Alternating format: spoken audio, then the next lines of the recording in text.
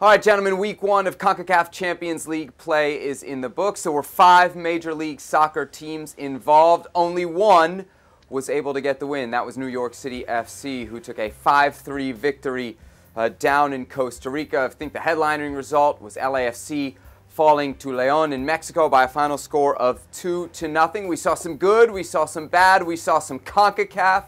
Ale, how would you describe the level we saw from MLS teams in the first week of CCL? Not surprising. We have seen it before.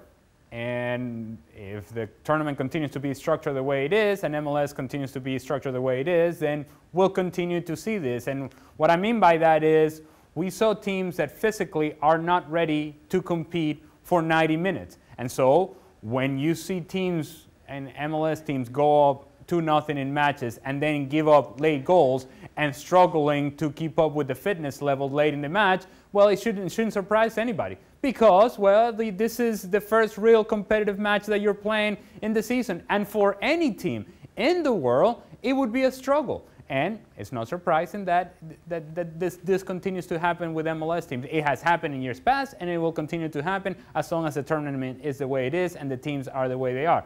I think the disappointing part would be not only the fact that you give up late goals, and I think those results still are good results for MLS, it's the LAFC. The LAFC game and that result in particular and the performance in particular, because you look at it and you say 2-0 and you say, well, that's not too bad. Man, but it wasn't a 2-0 sort of game. It was León all over LAFC and LAFC struggling, and an LAFC team that is not fully structured and fully put together. And that's part of the byproduct of having this game scheduled so early on, where you don't have your actual starting 11 team that you're going to have in the regular season at some point when things get going. You have a couple of guys just kind of covering holes that are not going to be there when things count for LAFC. And so it was disappointing in terms of the result, it was disappointing in terms of the performance, and it's disappointing in the fact that LAFC has a lot of expectations on them and not quite able to deliver away from home. Herc, the difference we saw between León and LAFC, you think that's a fair representation of the gap between Liga MX and Major League Soccer? No, I don't, but it's not surprising. I mean, they are the only team that faced Mexican opposition, and they also happen to face probably the most consistent team over the last, I would say, 14, 15 months in Mexico, in León. Very well coached team, very well structured, not a lot of player turnover, and I will add to that, I will echo that the calendar doesn't help Major League Soccer at all. Ali's, hit the nail on the head right there. You can see teams gassing out, peaking around minute 60, and after that they're leaking goals. It's physically and emotionally draining for those teams. It's unlike what we would probably see during the regular season, but also the amount of player turnover and how things can change tactically. I mean, you see a Montreal Impact who's got a new coach.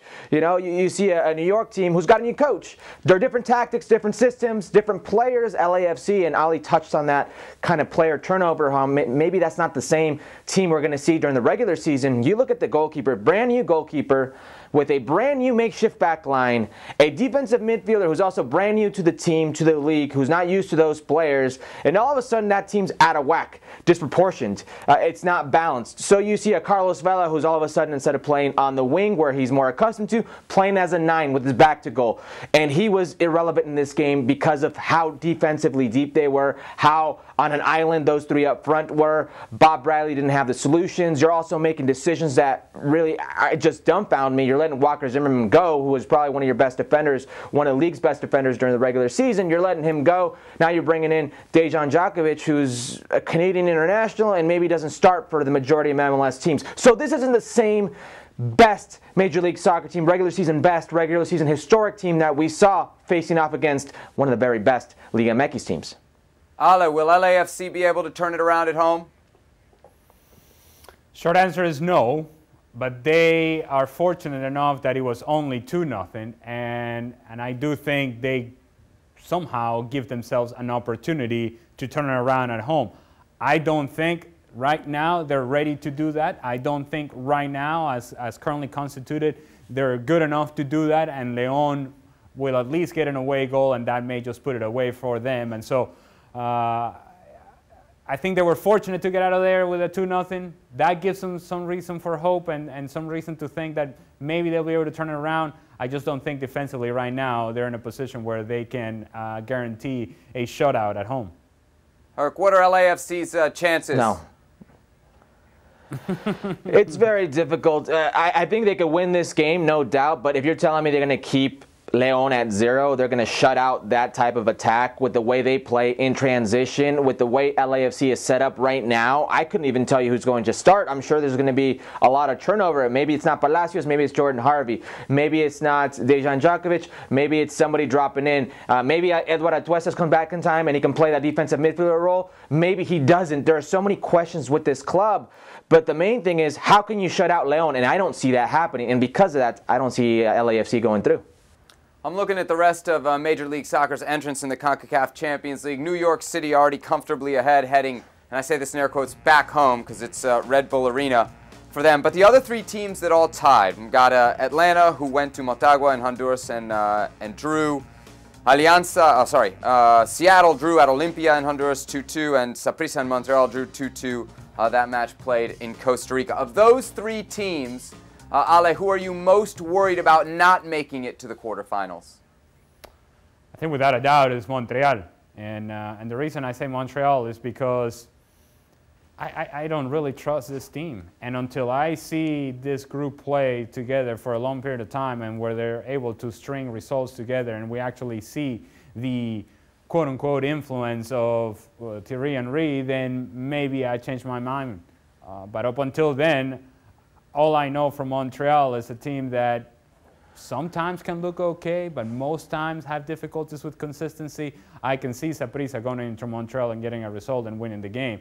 And if that's the case, then they would advance. Seattle, I trust this team blindly, that the 2-2 draw, even though it was disappointing in the end, I think will be more than enough for them to go back home and win the game. And Atlanta did just enough to draw the game against Motagua, and again, they'll come home and they'll put it away. Montreal is the one that I would say I question, although I do believe that they should advance. I don't quite trust that they will advance. Beyond LAFC, Herc, who do you see getting in trouble? It's got to be Montreal, and it's not so much because Montreal isn't a good team and its inconsistencies. It's that trust factor that Ali's just mentioned. I trust Atlanta more. I trust Seattle more. I trust New York more. That trust isn't there with Montreal. That good credit isn't there because they haven't proven it, though they are the only one out of those who's actually made it to a CCL final. That said, new coach, new system, and they're playing against probably the strongest opponent in Saprissa. Yeah, they've got the most to worry about. All right, CCL always gives us interesting storylines and some drama. Second legs next week to look forward to. Well, thank you very much for watching ESPN on YouTube. For more sports highlights and analysis, be sure to download the ESPN app. And for live streaming, premium content, and let's not forget as well, ESPN FC 7 days a week. Subscribe to ESPN+.